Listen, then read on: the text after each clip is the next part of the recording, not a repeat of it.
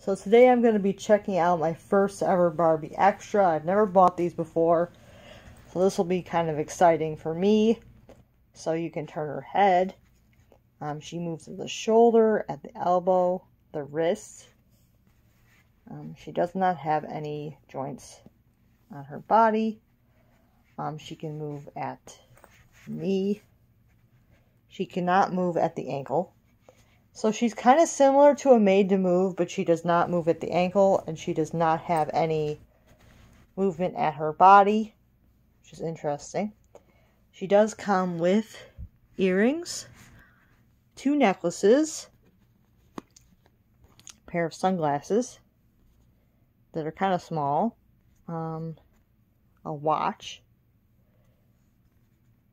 a little mouse with some glasses, and a little stereo system for her little mouse. And she also comes with a purse with some flower decals on it. And she has flowers on her jacket. And her outfit is, I believe, 2 pieces. Yes, it is.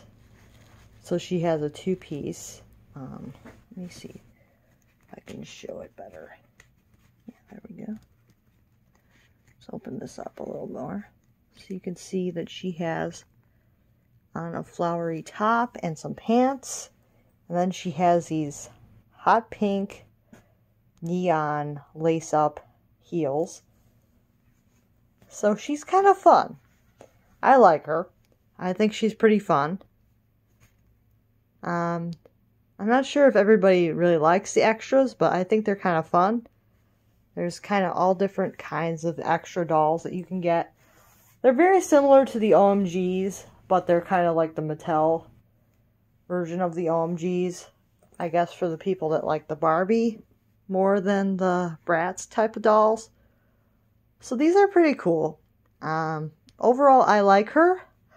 Would I consider getting more? Probably. Probably more on sale.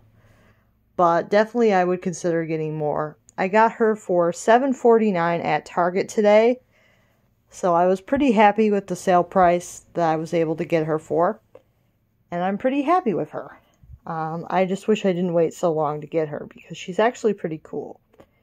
So I will see you guys next time. Make sure to like and subscribe. Bye now.